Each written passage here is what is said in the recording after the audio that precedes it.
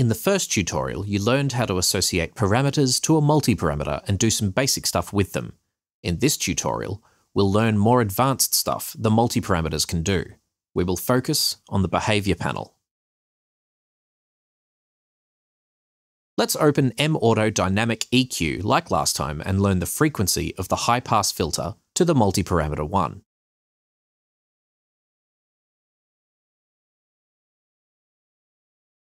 It immediately brings the first problem to tackle.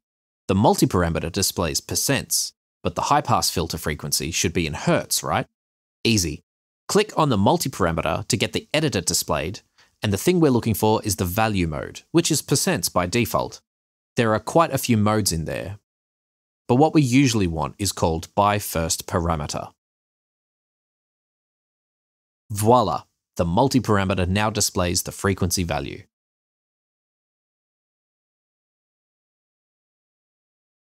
Right below the value mode, there are other important settings, the default value and origin. Default value is what the multi-parameter will set if you right-click on it. Let's just say I want the default to be 200 Hz. I have two options. First, change the default directly in the editor, most likely via text editor, to get a nice number.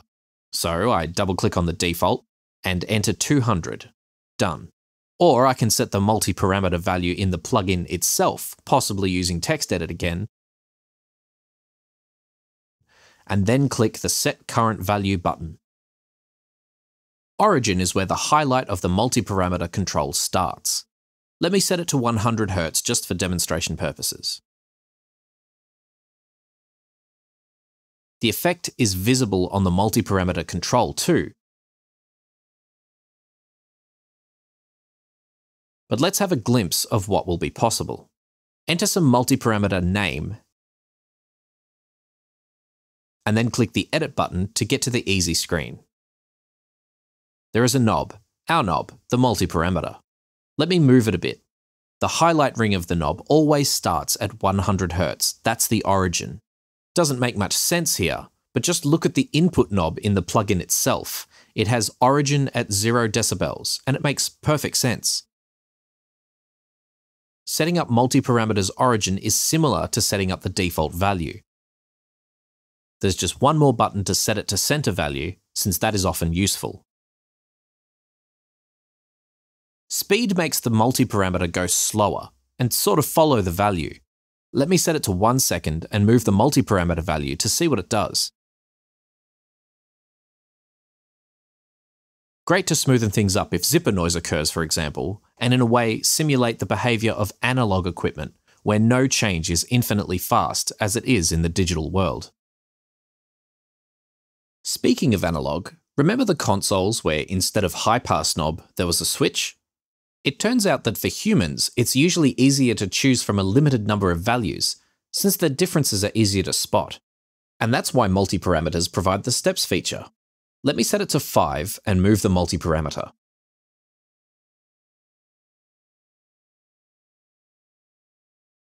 I can still move it to any value, but the units only jump between the 5 states, and so does the high-pass filter frequency. Why have a slider or knob for that then? Don't worry, we'll get there when talking about the user interfaces. So far, we've only been using the normal multi-parameter mode. It's time to check the other modes. Switch mode changes the multi-parameter control to a button with 2 states, on and off. It simply switches between the minimum and maximum values. So perhaps you want an optional high-pass filter switch with some predefined frequency. More often, it is used to enable various features, for example. But there's another perk, the switch time. Let me set it to 1 second and click the button a few times.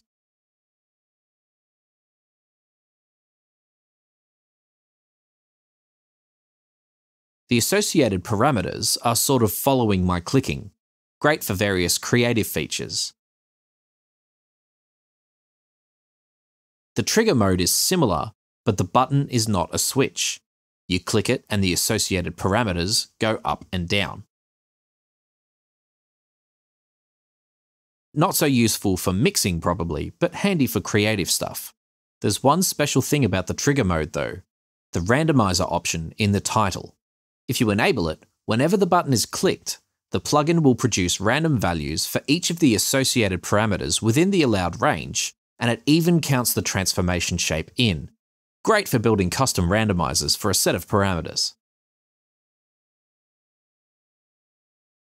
So far, the multi-parameter was controlling the associated parameters in sort of a linear fashion. You move it up and the parameters go up or down, and vice versa. There is a transformation shape, but that would often be too complicated to use for what we're about to do. Banks mode is more complex. Let's have a motivation example. Open MWave Shaper MB and select Preset 1 Band. Sort of empty basic settings. Let me create some shape by adding 3 points. Next, learn positions of all of these points to multi-parameter 1. Now, if I move the multi-parameter value, these points will move, but they will move all in the same way. What if I want them to move individually and create sort of multiple graph presets? Open the multi-parameter editor and switch the mode to banks. The view next to the parameters will change quite a bit. The number of banks is on top, and it defines the number of the banks, or snapshots if you'd like, values for each parameter. I'll set this to 5. Below are the actual banks numbered from left to right from 1 to 5. Each column has a few buttons useful for editing and the actual values for each parameter. Select a parameter to highlight its row of values for each bank. All I need to do now is define all banks. I could use the banks mode editor directly, but that's not too convenient. So first I'll move the points of the wave shaper graph and click the save button for bank 1. This saves the current positions into the first bank. Then move the points again and do the same thing for bank 2, and so on for all the banks.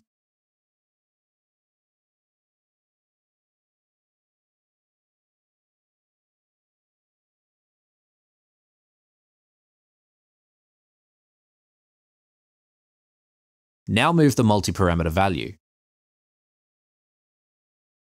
It is interpolating between the shapes I created. This can be used in any of the plugins and any set of parameters. Cool, huh?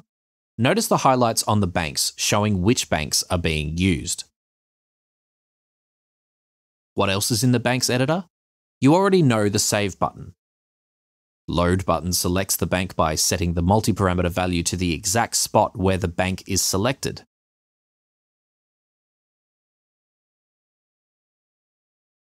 Dice button creates random settings using the Smart Randomizer.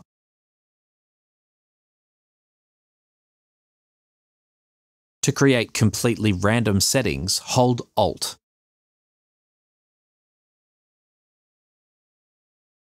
And to change the existing settings just a little bit, hold Control.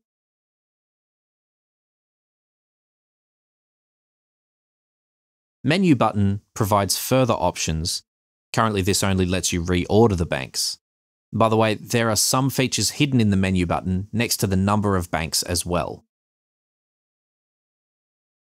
Finally, the name.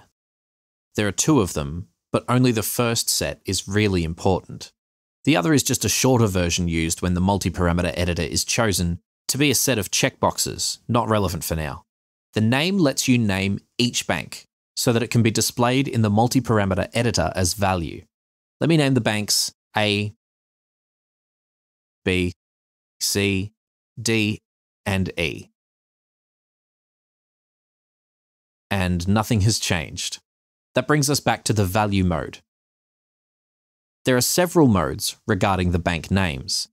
First is by bank name. And as you can see, it simply displays the name of the bank closest to the current value.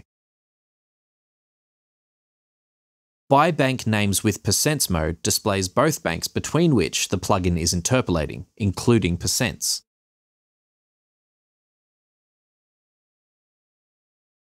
By bank name interpolated expects the beginning of the bank names to be numbers, so let me rename the banks 1 Hz, 2 Hz, 4 Hz, 8 Hz, and 16 Hz. The plugin now produces values such as 1.34 Hz.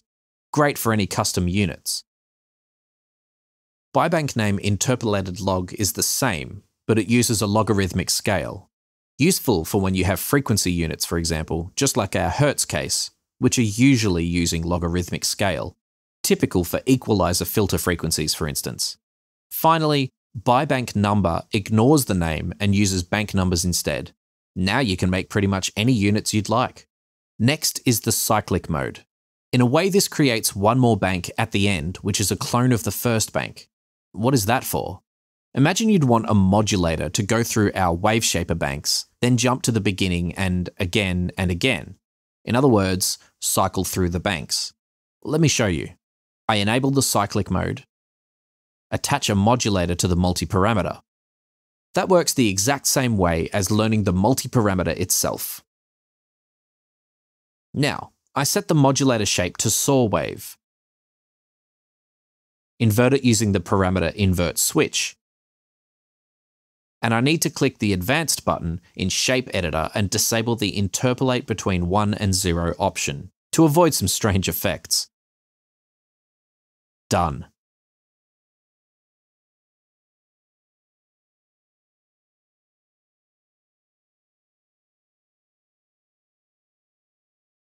Let's check it out without the cyclic mode.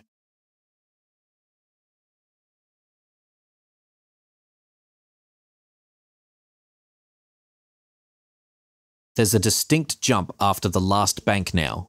Rare, but useful. The last option is the interpolate values. Let me uncheck it for one parameter.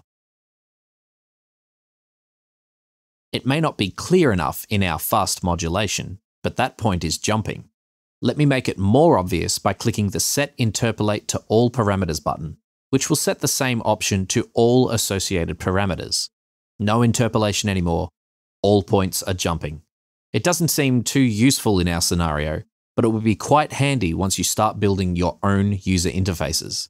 We are done with the powerful banks mode, but there's one more, bit of an obscure one, meter mode.